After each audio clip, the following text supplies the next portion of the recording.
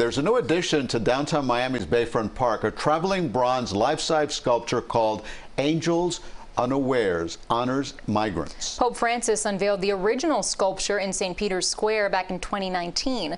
CNS4 photojournalist Peter Miranda gives us a closer look as the sculpture was hoisted into place today. This is a great location for it.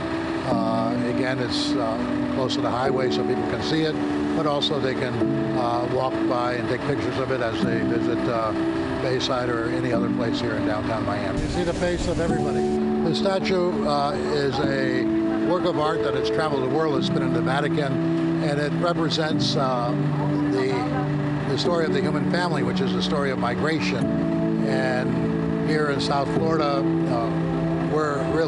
Miami really is the Ellis Island of the South. And so the story of migration is the story of Miami. And so this is a very apt statue to have visit with us and to allow people to reflect on that story and to see themselves in the story of migration. The statue has the figures and faces of migrants throughout history.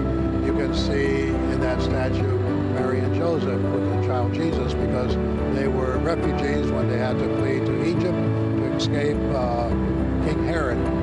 You have people that were brought here from Africa, so there are Africans there. There are the immigrants from Europe and other countries, and so it really puts the whole human family in the same boat.